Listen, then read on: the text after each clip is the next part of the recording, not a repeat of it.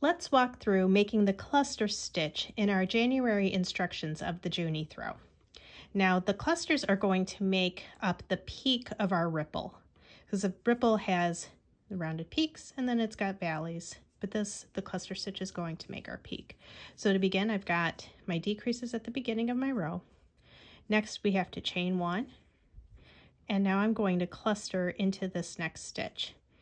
And to do the cluster, we yarn over, insert our hook into the stitch, yarn over and pull up a loop. Now I have 3 loops on my hook, and I'm going to do this 2 more times. So yarn over, insert my hook into the same stitch, yarn over, pull up a loop. Now I have 5 loops on my hook, yarn over, insert the hook into that same stitch again, yarn over, pull up a loop, and now you can see I have 7 loops on my hook.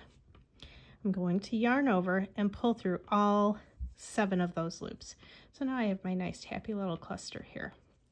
We're going to make 4 more clusters in each one of the next 4 stitches with a chain 1 between them. So I'm going to chain 1, cluster in the next stitch. So yarn over, insert my hook into the stitch, yarn over, pull up a loop, yarn over, insert the hook into the same stitch, yarn over, pull up a loop, and yarn over, insert the hook into the same stitch, yarn over, and pull up a loop.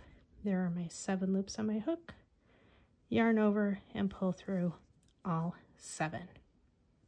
So I'm going to quickly go ahead and work the next 3 cluster stitches. Now once you kind of get going with these clusters, you find your rhythm with it. So I yarn over, and I usually count 1, 2, 3, and I know that I've got my 7 loops on my hook, and yarn over, pull through all of them, and I got 1 more cluster to do. 1, 2, 3. Pull through. So now I have my 5 clusters, and actually to properly finish off the repeat, I have to do that last chain 1. So now I have my 5 cluster stitches with the chain 1 between all of them. That makes the peak of our ripple. So I'm going to go ahead and finish this row, and then we're going to talk about making the single crochets on the return pass. Now the next row that we're going to work is a single crochet in every stitch and every chain 1 space. Now the chain 1 spaces are pretty easy to see because we've got a pretty noticeable gap between the clusters and then between our decreased stitches even after the clusters. But where the issue comes in is to tell from the top which of these stitches, which of these V's is the top of our cluster and which is a chain 1.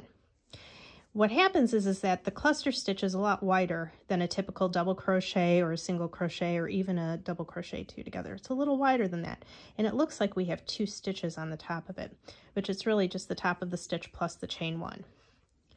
So to tell which is which, I want you to go over to the opposite side where we created the cluster stitches and take a look at where our stitches are.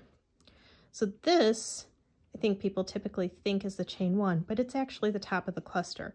And we know that because if I pull on the stitch afterwards, I can see that if this was a live loop on my hook after just creating a cluster stitch, get that on there, you can see that the cluster stitch is there. So this would have been the loop right after the cluster stitch, and I would have chained 1, which means this is the chain 1. This is the top of the stitch of the cluster stitch. So you could put a stitch marker there, or right now I'm going to put my hook there just so we can see. When I come back, I have to single crochet in the chain 1 space, which is here. And then my next single crochet is going to be in this stitch right here. So let's work through that. Here's my chain 1 space, single crochet through there.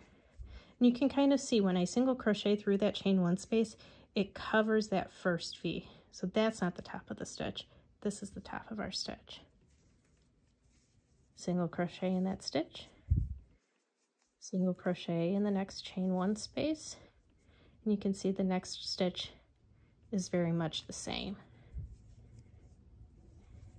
And what's helpful to remember too, with our peaks and our valleys in this ripple, is that there are 11 stitches in our peaks and 6 stitches in our valleys. So you may find it helpful to count the number of stitches you're making when you're single crocheting through the peaks and through the valleys. I know I find that very helpful. So here we have our single crochets along the peaks of our January cluster stitches. Here it is from the right side for our January cluster stitches in our Juni throw.